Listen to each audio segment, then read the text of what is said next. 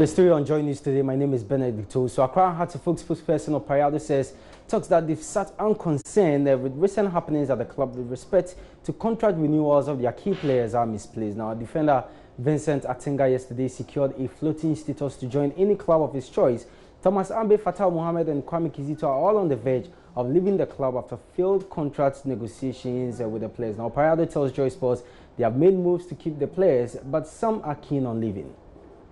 It is never true that Hearts of Folk manager sat unconcerned for all this while. I'll put my head on the block. Look, the Hearts of Folk board, the board chairman, even a year and a half ago, every time he kept on saying that, look, player contracts are running out. We have to make sure that these players continue to play for us because they are playing good football. What can you do? If you are a manager of a team, the player says that I'll come on Wednesday. We kept calling and calling and calling and calling and inviting players and their managers because that is the truth. None of these players, anytime the administrator calls them, I am there with him.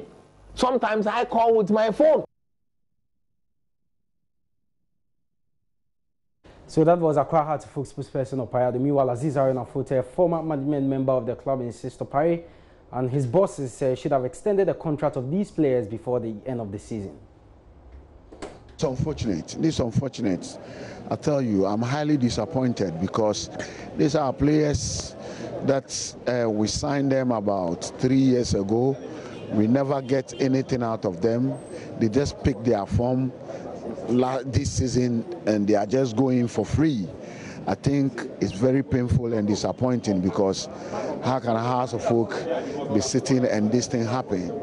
And I'm not happy at all with this decision. In fact, I'm not happy at all.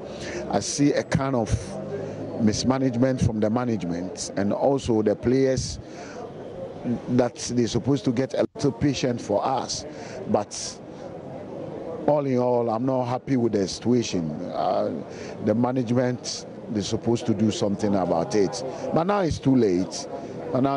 So I think it's a lesson to us. You know, for Kobna, he left him 1 year.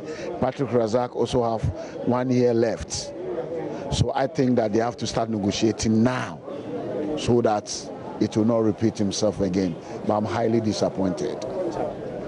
So away from the local scene briefly, a South African court has increased Olympic athlete Oscar Pistorius' jail sentence for killing his girlfriend to 13 years and 5 months. Now, prosecutors had argued that the 6-year term for Medrin River Steenkamp was shockingly light. A spokesman for Mrs. Steenkamp's family said the ruling verified there was justice, and Pistorius' brother Carl said on social media that he was shattered and heartbroken as well as gutted. And Oscar Pistorius claimed he shot dead Mrs. Steenkamp on Valentine's Day in 2013 after mistaking her for a burglar. Now, the Supreme Court of Appeal in Bloemfontein has now given him the minimum 15 years prescribed for murder in South Africa. Last time already said, and the lower court had justified the 6-year sentence by citing mitigating circumstances such as rehabilitation and remorse.